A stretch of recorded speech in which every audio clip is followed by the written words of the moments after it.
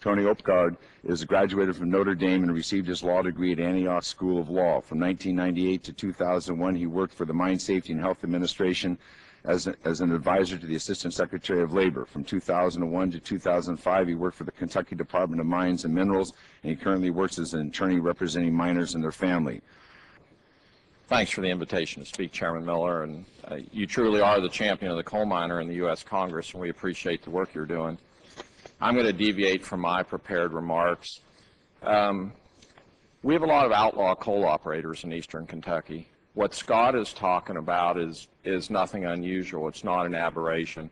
We have some good operators, but we have a lot of operators, all they care about is getting the coal out, and they will do whatever it takes to get it out and disregard the laws. We have miners working right now as we speak in eastern Kentucky. This morning are working without ventilation curtains being hung. They're working under dangerous roof. They're working with electrical equipment being bridged out. That's bypassing the safety features. It's commonplace, and most of those miners are afraid to complain, although there's a federal law granting them the right to refuse unsafe work, because if they complain, they'll be told to get your dinner bucket and go on to the house, which means you're fired. That's exactly what's going to happen to most miners. I'm proud to say I was Scott Howard's attorney in that case he was talking about. He got fired for refusing to bolt when his ATRS wouldn't reach the roof. That's the hydraulic shield that goes up against the mine roof and protects the roof bolting machine operator from roof falls. His HRS wouldn't reach the roof, and he said he wouldn't bolt, and they fired him, and he did get blacklisted. I'm proud to be Melissa Lee's attorney. I'm representing 4 of the Kentucky Derby families as well as the survivor. That was another dog hole mine. There was no reason for those miners to die other than the fact that they were cutting corners on safety. The House Bill 207 that Melissa referred to was a law that we just had passed in Kentucky. It was signed by the governor last week. And it has a lot of provisions in there that exceed the requirements of the federal law.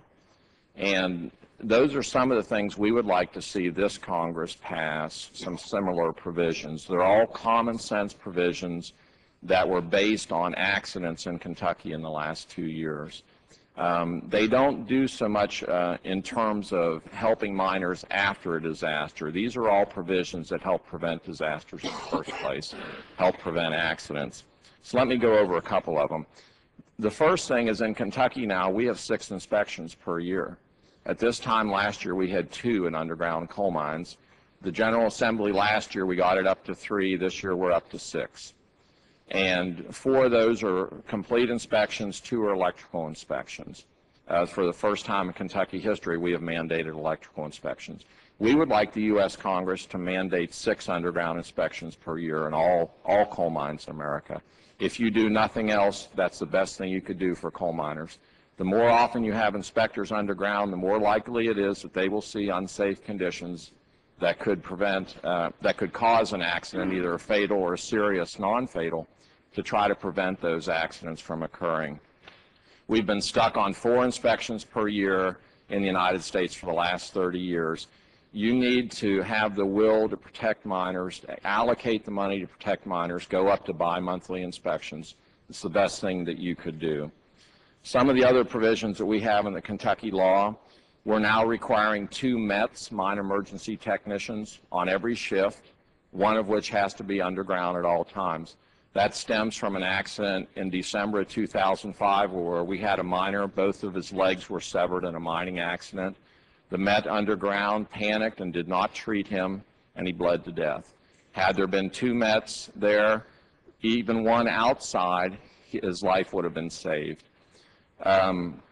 We had 2 miners killed in Harlan County in August of 2005 while retreat mining, which is the most dangerous type of mining where you're pulling the pillars that hold up the roof.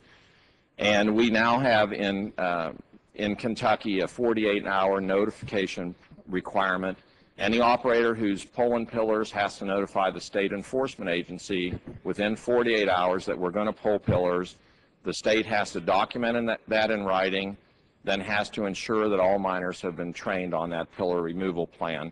Because what we've found through the years is that almost all accidents on pillar sections, miners have not been trained in the plan. They're just told to get the coal out however they can. We also have a requirement now in Kentucky for pre-shift examinations at all surface mines. It's a basic requirement. The federal law requires pre-shift examinations for hazardous conditions at underground mines, but not at surface mines. Now in Kentucky, we're the only state that has that requirement for surface mines. And finally, we have a requirement now or a provision where the state can issue subpoenas to investigate allegations of unsafe working conditions, regardless whether there's been an accident or an injury. MSHA doesn't have that subpoena power. Matter of fact, even if there's a mine disaster like the Kentucky Derby, MSHA doesn't have subpoena power unless they convene a public hearing. MSHA as an agency does not have the will or the guts to hold public hearings to find out why miners were killed. They invite witnesses and then tell them you have the right to refuse to answer any question. You can terminate the interview at any time. Now in Kentucky, even without an accident, if we have miners who call and say, you know, we were required to work under unsafe conditions, the state can subpoena those miners and investigate. Thank you very much.